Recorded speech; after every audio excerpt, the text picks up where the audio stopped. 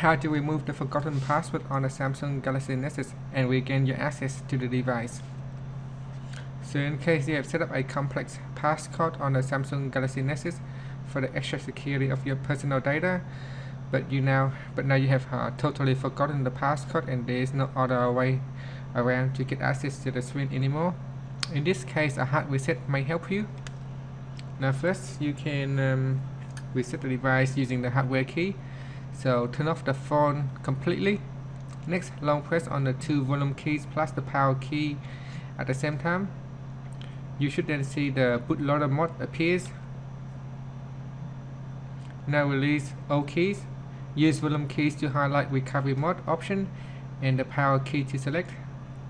Now long press on the power key, then press on the volume up key for some seconds.